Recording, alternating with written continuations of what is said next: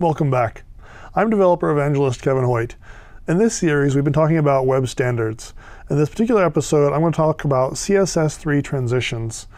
This is a really kind of fun area to get into. Not that most of the other specifications I've covered haven't been fun, but CSS is where all the visual magic happens, and so you can do some really fun stuff with it, transitions is just going to be the tip of the iceberg. So let's take a look at it.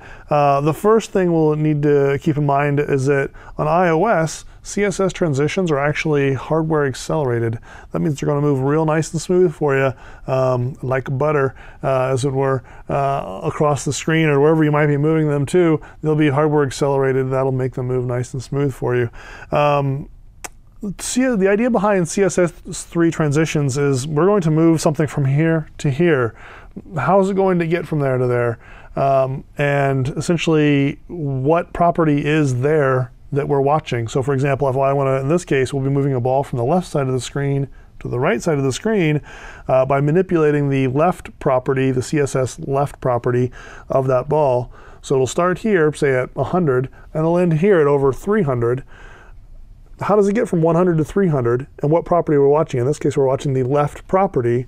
And so when I modify the left property via JavaScript to the CSS on that element, it's going to go ahead and then apply the transition to get it from here to here for me. I don't have to think about running some sort of animation script or request timeout to go ahead and, request animation frame or set a timeout or interval, what have you, to go ahead and move that ball across the screen. The CSS transition will go ahead and do that for me. So you just tell the CSS3 transition what to watch, what property it needs to watch, and then it will do the rest for you once you start moving and messing with that property from JavaScript or any other CSS hover, for example, or other types of interactions. You also need to tell the transition how long it's going to take, right? You can't assume that it's going to go from 100 to 300 in 10 seconds or 1 second, how long? So you also need to specify that.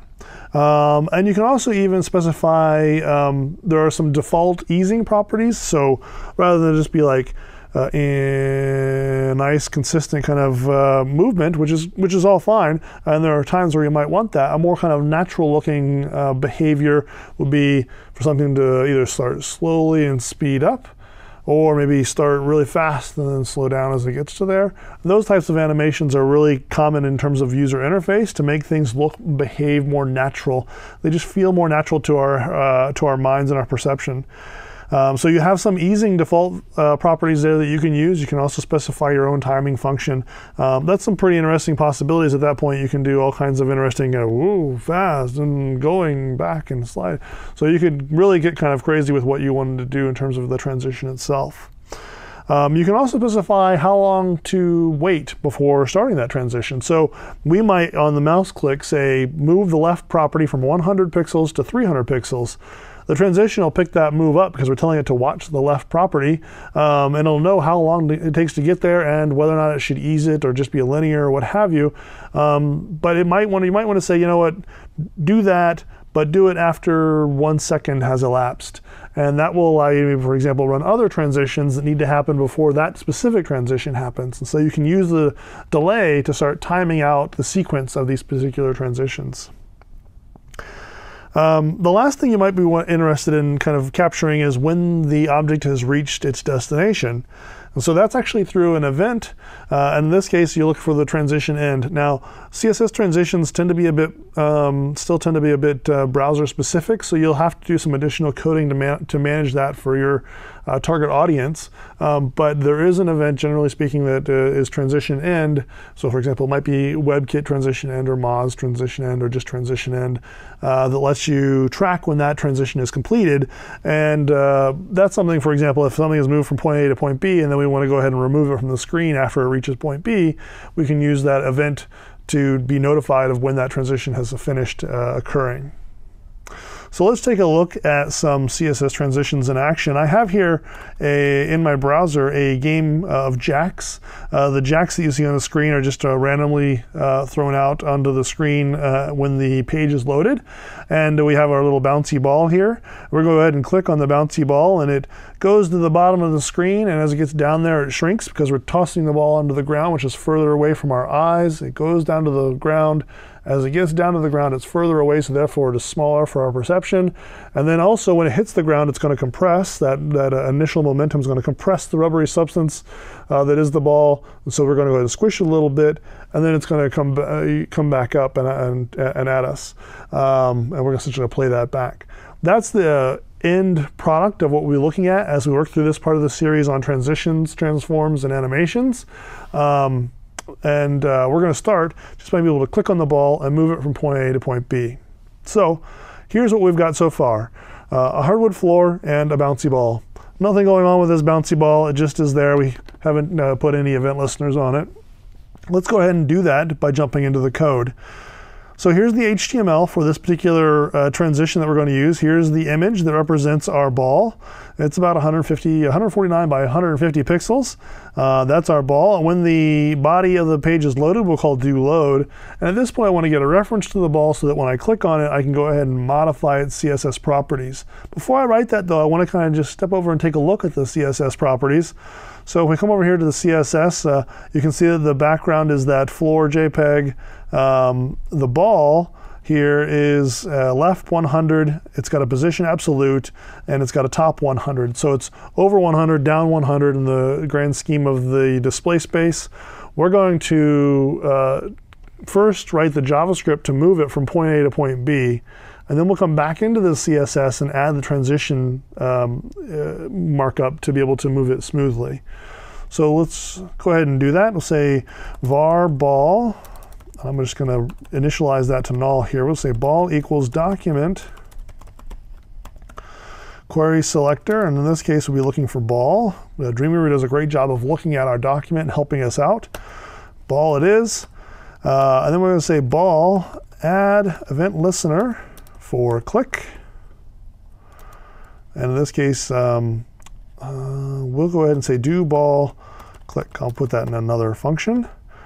So then we'll say function do ball click. I'm not going to worry about the specific mouse event that's coming along with that. We're going to get a reference to that ball again. So we'll go ahead and say ball equals document query selector for the ball element. Ball.style.left equals 300, and then I'm going to go ahead and put the pixels on the end, and so that will, when we click the ball, it'll go from wherever it is to over to the 300 mark. And so let's just go ahead to our browser here, take a look at that, refresh the page, click on the ball, and poof, it moves over. I think we have a large enough screen. We should probably up that value a little bit more to get some kind of really interesting display in here. So let's move it over, say 1,000. Refresh it, click, 1,000, maybe a bit too far there. I'll just tune it in here. One last try. Go ahead and click that ball. There we go. So it's within the confines of our screen. That's fine. Now, you notice that the ball, when I click on it, just literally, we refresh it, clicks, it jumps over to where it's supposed to be. Now, we don't want that to happen. That wouldn't be very natural. Things don't just magically disappear and reappear someplace else when you touch them. Well, that'd be pretty cool. In this case, we actually want it to physically move from point A to point B. So let's go to the CSS and add the transition hooks to make that happen. Now, the CSS transition markup can be compacted. So if you want to use a one-liner, you can certainly do that. I'm going to go ahead and do a couple different lines just to kind of make it, to kind of call out and make it clear. So we're going to say transition. Now in this case, if you just want to do the compact one-liner, you would use the WebKit transition, Mozilla transition, the O transition, and then of course just the transition. I'm going to go ahead and say transition property. And that's going to say, hey, what property are we watching? In this case, I'm watching the left property. And then we're going to go ahead and say WebKit transition, and we'll take a look at the transition timing. So the duration. And again, Dreamweaver is very helpful in terms of getting into those WebKit properties and be able to tell us what's available. We'll go ahead and say the transition for this is going to be, let's say 0.8. So notation, generally speaking, is in seconds. So in this case, we want it to be less than a whole second from point A to point B. So we'd say 0.80 or 0. Whatever to be a fraction of a second, and then the S represents the second. And that'll cover it. So now whenever the left property changes, it'll move that from point A to point B over 0.8 seconds. Let's go ahead and go back to our browser, refresh, click on the ball, and voila, it moves across the screen. We'll do it again, click on the ball, and it moves across the screen. Now, that's a nice, smooth, easy animation. We can go ahead and, that's a linear, we can change it. Let's do web transition. Timing function, and let's move that to maybe let's move that to an ease out, let's say. And just for fun, let's go ahead and, as long as we're calling out the transition properties here, let's delay it by, say, 1 second. So now we'll refresh our browser, click on the ball, it'll wait a second, and then it'll go ahead and use the easing function to get it there in the desired fashion. There we go. So now we can basically tell our ball to get from point A to point B. At this point, that is a transition. And that works for any property you want to monitor. It can be a transition of the opacity. It might be a transition of the left, the top. It might be a transition of other properties. And transition will go ahead and just move all those around. Now, you can also, in this case, call out other properties to move.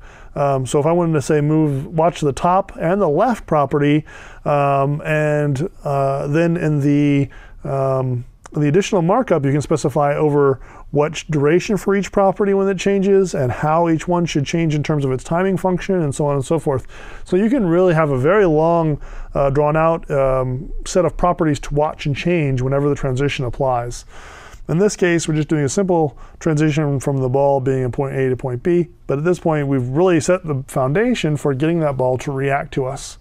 Now, I don't want the ball just to go one way and then have to refresh my browser to do it again. I want it to go one way and come back. That's going to be a CSS animation. And then, of course, once it's hit the floor, I want it to actually compress. That'll be a CSS transform. We'll take a look at animations in another video episode. Until then, I'll be waiting.